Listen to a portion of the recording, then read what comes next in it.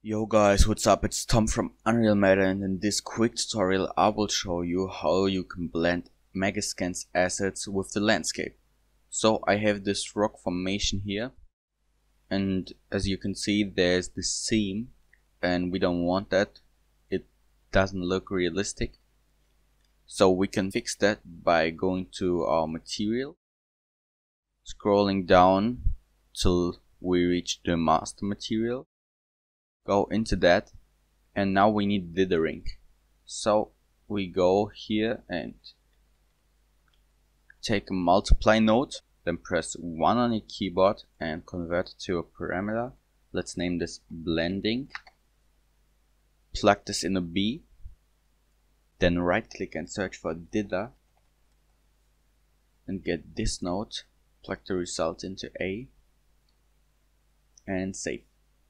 Now you can close the master material and go to your material back again, and you will see there's this point blending.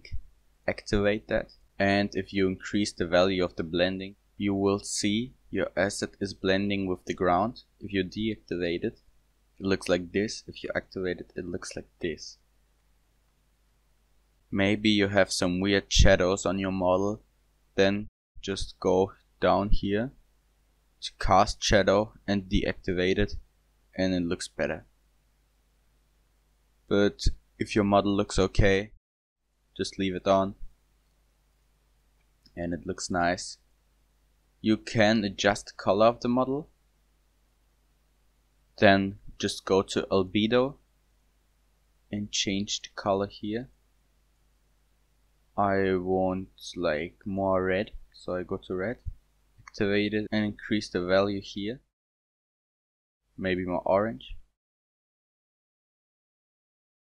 and now it looks fine. So that's very easy, and you have your assets blended with the ground. And if you like this quick tutorial, leave a thumbs up. If no, leave a thumbs down. I'll see you next time. Bye.